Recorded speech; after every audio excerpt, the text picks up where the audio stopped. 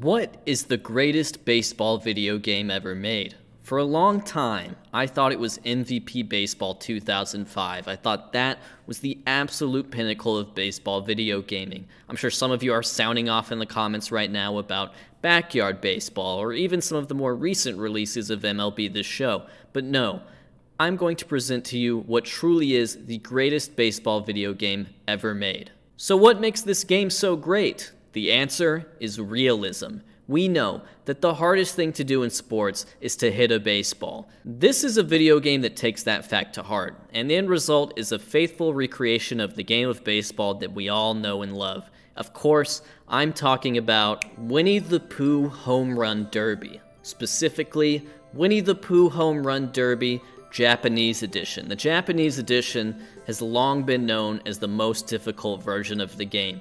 This, my friends, is the greatest baseball video game ever created because it respects how difficult it is to hit a baseball. Do not be fooled by the colorful 100-acre wood. Do not be fooled by the lovable characters of Winnie the Pooh and Tigger.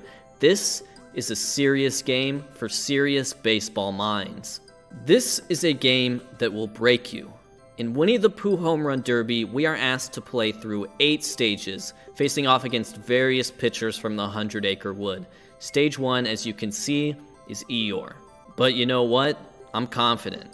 This is a game for children, and I am a 25-and-a-half-year-old man who is also a baseball expert, so I should be able to breeze right through this thing. Eeyore, I'm coming for you. I'm gonna make you even more depressed than you already are.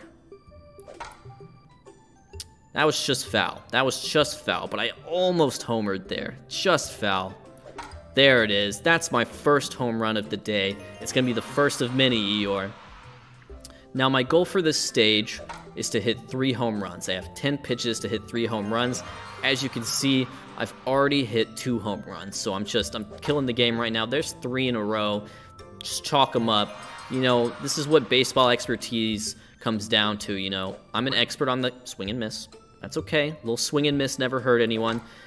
What we often forget is that the top home run hitters in any given season strike out a lot too. That's just a fact of baseball. I understand that, and I just have to accept it. Look, I've already hit 5 home runs. I've hit 5 home runs. My goal was 3. I'm an overachiever. How about a 6th? How about a 6th, Eeyore? How does that feel, you mopey little donkey? 7. Straight away center field. Beautiful 136-meter shot from Pooh. Let's finish off this stage with an 8th. Just a dominant performance from me. Dominant performance from Winnie the Pooh. Needed to hit 3 home runs. I hit 8. This is a very important part of the game because I just hit 8 home runs and that gave me 1,867 points. And what I can do with these points is upgrade my character. I know that this one right here means power, which is at level 0. I know this one right here means contact. I never really figured out what this one meant. I don't know what this one means, but my strategy is going to be just upgrade whatever's the cheapest. So we're going to upgrade this one first. It's a mystery to me. Let's upgrade contact. Let's upgrade power. And you know what? Let's just upgrade the magic one again. I don't know what that one does, but I'm sure I got to be good at it if I want to win Winnie the Pooh Home Run Derby. My second opponent appears to be a Heffalump of some sorts. I don't think there's any woozles in this game, but I am facing off against a Heffalump, which is of course what Winnie the Pooh calls elephants. As far as, you know, using my expert scouting eye, if I'm trying to scout this pitcher and figure out how to beat him or her, I don't know the gender of this Heffalump, I'm seeing a delivery that is more deceptive than Eeyore's. I see the trunk swinging back and forth, and I think timing up on that, it has been a challenge so far. Obviously, as a master of baseball and a master of video games, I'm ready for that challenge, but that is a deceptive delivery. And I will also say that the velocity compared to Eeyore, I think, is higher. I think this Heffalump is throwing gas compared to Eeyore. Okay, that was my 10th home run. Only needed 5, so well ahead of schedule. Just need to get as many home runs as I can because home runs equates to points, points equates to upgrades, and that's going to help me later in the game. Alright, last pitch coming up. Send it Oppo. A little Oppo taco action from Winnie the Pooh. Well done. 13 home runs, only needed 5. Easy. Easy, this is a game for children. I'm a man. Alright, using the upgrades right now. Just upgrade whatever's the cheapest. I'm just trying to get levels wherever I can get them. That's the name of the game. I need levels, baby. Okay, now stage 3 is Piglet, and I'll be honest with you, I'm all over Piglet. You know, I know Piglet is Winnie the Pooh's best friend, but at this point we're enemies. That's a swing and miss right there from Winnie the Pooh, but I'm all over it. Of course, as I say that, swing and a miss and a foul ball. That's no good. There we go. That's my 4th home run. I need 8. Piglet, definitely more velocity, as you can see. I was a little bit late on that one, but it's kind of flat. You know, I don't think it has really the spin that you need for like a effective 2-seamer or 4-seamer. It's just kind of easy to track. I think he is potentially touching 90, but again, with my 8th home run, enough to pass the stage, I can handle it. You know, as someone who played for the Braves in 2001, this game is just becoming far too easy for me. I'm just all over Piglet no matter what. Pull it, send it to straightaway center, doesn't matter. Winnie the Pooh's just built different. Guy's not even wearing any pants, he's hitting bombs. Okay, 16 homers off Piglet. Of course that passes the stage, we only needed 8. Let's use our sweet, sweet upgrades. This might be my favorite part of the game, to be honest. It's just kind of very satisfying.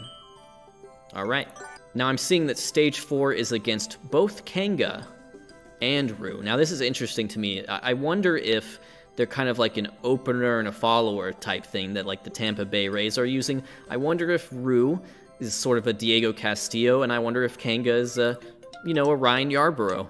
Alright, let's see what... Oh, well that thing is bouncing up and down.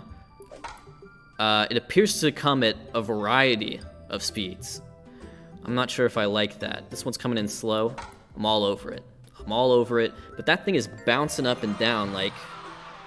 You know, again, I'm not a physics expert, but I just don't think this one would be capable of being thrown by a major league pitcher. And that makes me think that Kanga and Roo should probably leave the 100-acre wood and try out for an MLB team. Alright, I'm starting to sort of figure this charade out. You know, it's tricky. The speeds may change, but the pitch remains the same. And Winnie the Pooh has hit 3 home runs in a row off Kanga and Roo. One eye open home run. Easy. Easy. Take that, Trevor Bauer. And there's number 12. That's what we needed to pass the stage. Loving it. But again, gotta run up the score on these guys, okay? Doesn't matter if you're a cute little kangaroo. I'm out for blood. I need the points because I need the upgrades. Okay, last pitch coming up. I was impressed with Kanga and Roo's pitch, but just too easy for me. This is a game for children, and I expect to breeze through the rest of the stages at this point. This is actually what happens when you go to Driveline. They just start giving you a bunch of honey pots, and you become better at baseball because of it. Now I'm facing off against Rabbit here for stage 5. I think Rabbit's kind of like the straight man of this comedic universe. You know, he's kind of like a Squidward or even like a Kermit the Frog. He's surrounded by very silly characters, but he himself is not particularly silly. But that's where a lot of comedy can stem from. You know, you need those contrasts. As far as Rabbit the pitcher, I'm kicking his butt. One thing that makes this game so great and realistic is that it respects the platoon advantage. And you'll notice that Rabbit is a left-handed pitcher, but Pooh, a right-handed hitter. That's going to give Pooh the advantage. And so that makes this, again, a really realistic depiction of the game of baseball. Now, what's interesting about Rabbit is he throws a pitch that starts off slow, but then it speeds up. But it's actually more predictable than what Kanga and Roo throw, I think. I would actually say that Rabbit is an easier opponent than Kanga and Roo at this point in the game. Of course, as I say that, foul ball, but it was pulled down the line. Carlton Fisk. Ooh, little oppo. You know, Rabbit, this stuff might work at like rookie ball, but once you start getting to the upper levels of the minors, guys are just going to be all over it. There's just no chance here unless he adjusts. Of course, Winnie the Pooh is basically Mike Trout. In fact, he just hit his 27th home run to celebrate Mike Trout. There it is, final home run of the round. Beautiful, majestic blast from Winnie the Pooh. We hit 28 home runs, only needed 15. An unbelievable performance on my part. I'm a master of video games and baseball. So many points. So many points. So many points. Ugh. Wonderful. Over 12,000 meters of home runs. Okay, so stage 6 is against Owl. And the thing about Owl is that he's a very scholarly character, and I wonder if he's going to end up being sort of a student of the game.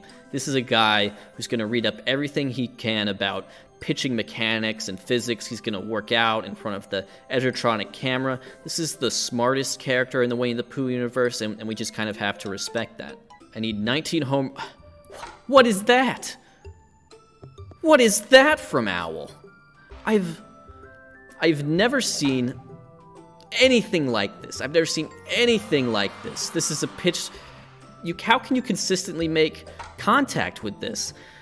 I just don't know how to handle this guy. Ugh, foul ball. I mean, I need to hit 19 homers. Like, I need to homer in like 60% of these pitches. Ooh, there's Oppo. There's Oppo. I just need to really bear down and focus against Owl, because this guy's an ace. This stuff plays no matter where you are, whether it's 100 Acre Wood or, you know, Coors Field. I mean, swing and miss. Come on, Bailey. Come on, Bailey. It's a game for Japanese children. You can do it. Oh, no. Oh, no. Come on. No, not... That's not even warning track. Oh, no. This is going... No. I need homers. I need homers.